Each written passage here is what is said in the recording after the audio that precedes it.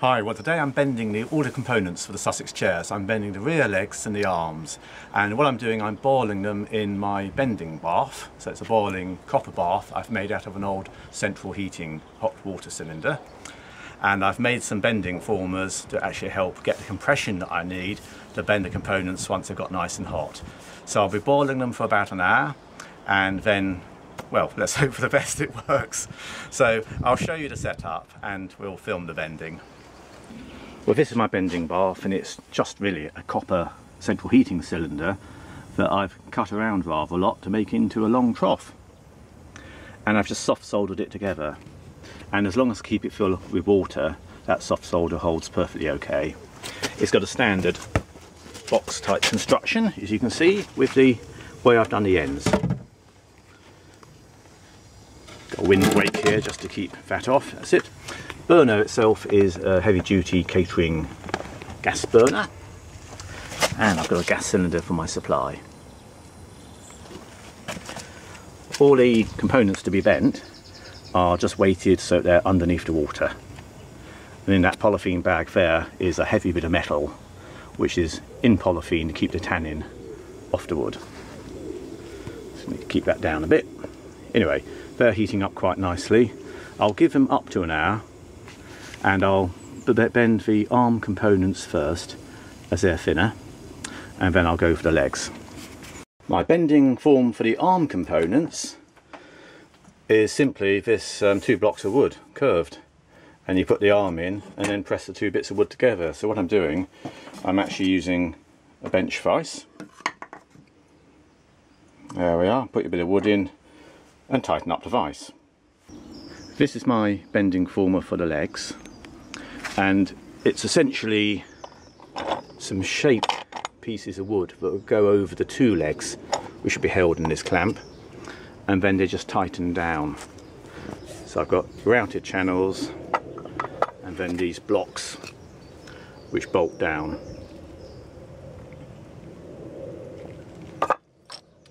The actual bolt downs, all they are, it's just heavy duty bolts on studding, and I've welded a bit of conduit on the end just to give a T-bar to make them easier to work. It's as simple as that. So that's my bending form for the rear legs. Okay, I'm going to get the fine spindles now for the side arms and lock those in the bend, so we'll see how it goes. Well, I've got 5 spindles here, and so that gives me a spare. They're really steaming off here. I'm wearing my gloves, which is just as well, because they are very hot. Bend in slowly, try and get it as straight as I can. Have I got it in the right position? A little bit further along, I think. Oh dear, I don't like this when it's not got much time. They're cooling, obviously, all the time. Bend's going in now. I think that's going okay. I'm getting a little bit nervous. Tiny bit of breakout on one. Let's see at the top there. Let's get that in tight and firm. Right, that's in. And on. So I'm now just doing a final heat there on the side arms. The legs obviously are still boiling away as well. It's started to snow again. There we are. I should be on my allotment actually. I need to really catch up. We're doing a lot of allotment work, but I'm not because of the weather, so I thought I'd press on and get some chairs done. Here are the arms. I've got 3 of them, so I've got a spare. The spare is a bit of a rough one, but better have a spare than not. In position, again they're cooling down very quickly, so let's just get on and get them bending. Okay, so far, still okay. God, it's taking some pressure on this. Still okay. I'm looking for damage on the actual arms as I bend, but I think they're all right. Right, I'm not going to go much further than that. Right, they are surviving. This is a little bit nerve-wracking. Okay. I don't think I want to go too much more. It does take some pressure, I think, possibly. Oh, That's it. So here's a close-up of the arms. So I'm going to leave those in the vise now for a fair old while, probably a day actually, just to make sure they nicely dry out in there. And I may actually put my stove in the shed back on, get the heat up. And here are the side stretchers. I'm doing the final bowl now on the rear legs. I've just tucked them well underneath the water and it's boiling away quite furiously, which is great. So I'll be ready before long. They have at the moment had getting on for an hour. I do want to give them a full hour, being a thicker section. They have been lower in the trough, so I think they've been taking more of the heat. Rear legs have now had a good hour, about an hour and 5 minutes. So I'm going to pop them in and hope for the best.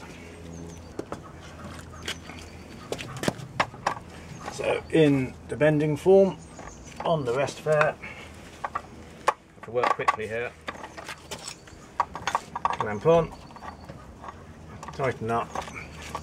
Losing heat all the time, so I can't afford to dilly-dally here. Right, pressure on.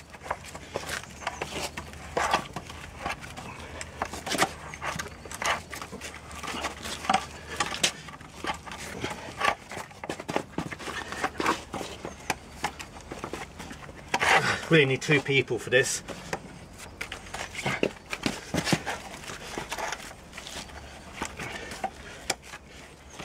Going okay so far. Okay, it's going well. Famous last words.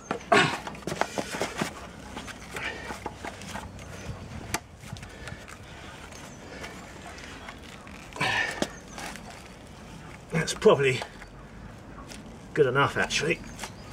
Oh, I don't want to overdo it. Bent legs. There'll be a little bit of spring back as it take the clamps off, which makes me feel I want to keep going with a bit more curvature. Well, I hope you enjoyed that bending. I have to say, I did quite enjoy it. It was a little bit tense making for me because I don't want it going wrong, but got a good set of bends here, and so Sussex chair bending done, which is great. Not certain what the next video will be. Possibly seat construction, possibly, goodness, some assembly.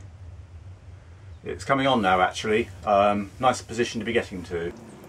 Well, here are my chickens who seem to benefit from all the wood chip that I produce.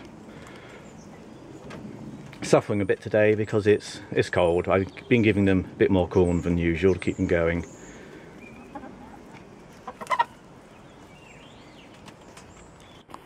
That one there lays blue eggs.